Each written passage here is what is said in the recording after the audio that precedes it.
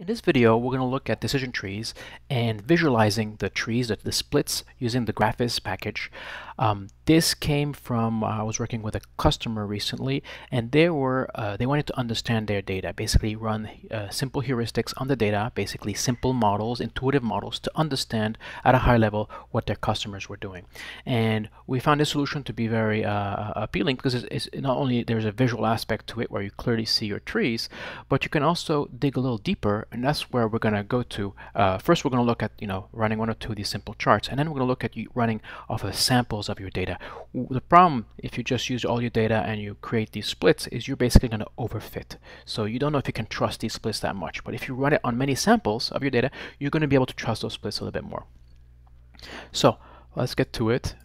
We're going to use the Sklearn package for both the decision tree model and the datasets. It has the iris dataset in the datasets import, and you simply call iris and dataset.load iris, and it will give you the dataset. So that's very easy to do, and it's kind of pieced out in different pieces. There's one piece is called iris.featureName, the other one is iris.targetNames, and iris.target. So we're gonna kind of pull them out and create a data frame. So first I create a data frame and with its features, and then I'm creating the species outcome variable.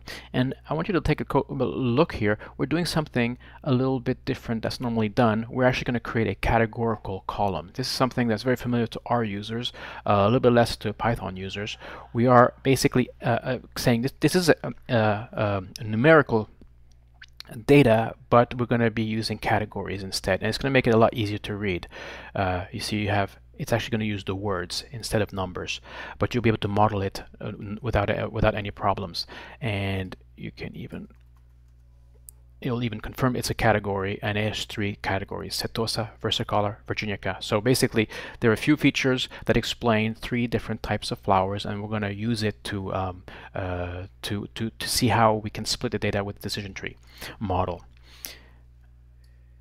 And we can also, another cool feature we'll use is the counter to see how our dataset is balanced. You always want to make sure you're working with a balanced dataset, and we see that it's just perfectly balanced. We have 50 samples per flower. So let's start with a simple split of depth 1. That means there's only going to be one feature. It's going to split the data off of one feature. So you call the tree.DecisionTreeClassifier, say only one feature, and you fit it on your features, comma, target variable. And then we're going to visualize it.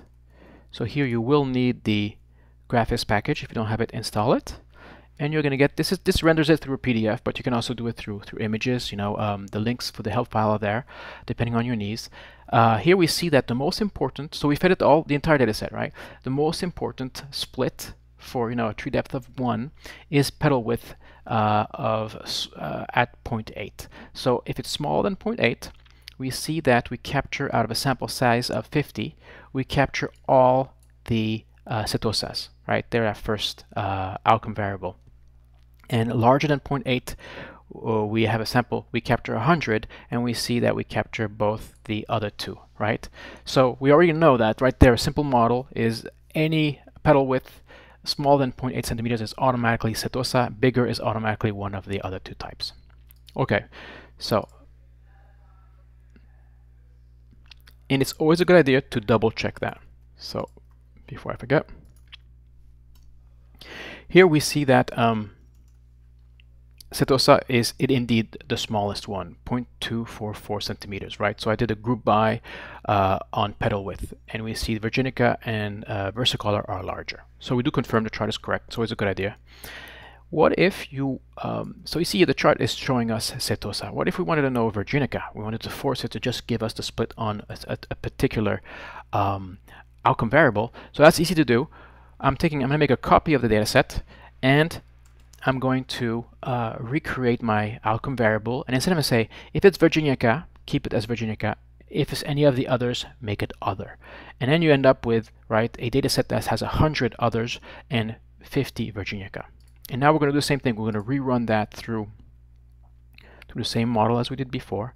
There's a little caveat here. I want to make sure I make that clear. We're going to call the class weight balanced. because it's a good idea to have a balanced class. We don't want to have imbalance. And so what's going to do is it's going to augment the minority outcome and decrease the majority outcome. And here is the tree. The tree is a little bit, because it's balanced, it's a little bit more complicated to read. It did keep the sample size the same, but it created more, less other and more Virginica in our case. And you see that now the cutoff is petal length centimeter smaller than 4.75. We have 95 cases that fulfill that. And this is a fraction now, right? You see there's a decimal point. So 70.5% of those were were others, and 1.5 Virginica. And those larger than 4.75, we have 4.5 were other, and 73.5% were Virginica. So same type of concept, but you got to read it slightly differently. And as always, double check the numbers. So we'll look at the original data set. We'll see the petal length centimeter, and indeed we see Virginica is the biggest, right? And we'll also look at the temporary data frame we created. And we're going to say, give us anything that's smaller than 4.75. And we see that Virginica only 1. Right? Keep in mind the numbers are different because the data set, the decision tree, right, augmented the features. And we're not seeing it that. That's all done directly in the model. We don't have to deal with it. We're still seeing the original number of features. Okay. Oh, and one thing we could do, I mean, just to make sure that this is clear, let's do it without balancing the class. Okay, so instead of, I'm just going to leave the default, which is not balanced, and let's see, and you're going to see it's a bit different. And instead we have 150 samples, but 100 are other and 50 are Virginica. And the split now is petal width at 1.75, which is interesting, it's different. And 104 samples, and out of those, these are not fractions anymore, these are numbers. 99 are other, and 5 was Virginica. And larger than 1.75, 1 was other, and 45 were Virginica. So still, Virginica is very large, petal width. And the thing to keep in mind is, I forgot to mention here, is when you pass your class name to the Graphviz package, you need to pass it in its alphabetical order. It's very, the easy thing to do is just look at what the counter outputs, and the outputs always I think it's alphabetic. So other first, Virginica last. You want to put it in the same order because otherwise it's gonna be confusing. Always check the numbers so you understand your output. So this is where I wanted to get to. I think it's the most important part. It's to see the splits on many samples, because you're not going to be overfitting on your data. I mean, you're still overfitting, right? Because this is your historical data, but hopefully be more applicable to future data. So let me just copy and paste this. The difference here is that now we're not interested in the outcome, what goes to where anymore. We just want to see the splits. So that's what I'm doing here. I'm actually going to ask for a slightly deeper trees, so 2 features per tree, and I'm going to loop through the data 20 times, and instead of taking the entire 150 data set, I'm only going to take 10 rows and sample that. So we declare our decision tree outside the loop, but inside we're fitting every time because we're fitting it on different data. And this is the output, right? So no more, unfortunately, no more graphics, no more pretty charts, but instead, what's interesting here is you clearly see that petal width is petal width and sepal width, right? So we're now seeing 2 important primary splits, and that's what I wanted to get to. It's not always, that one that the chart gives you on your whole data. No, there are other things going on in your data, and you'll only see that if you sample it. So we see petal width is important, but sepal width is important as well.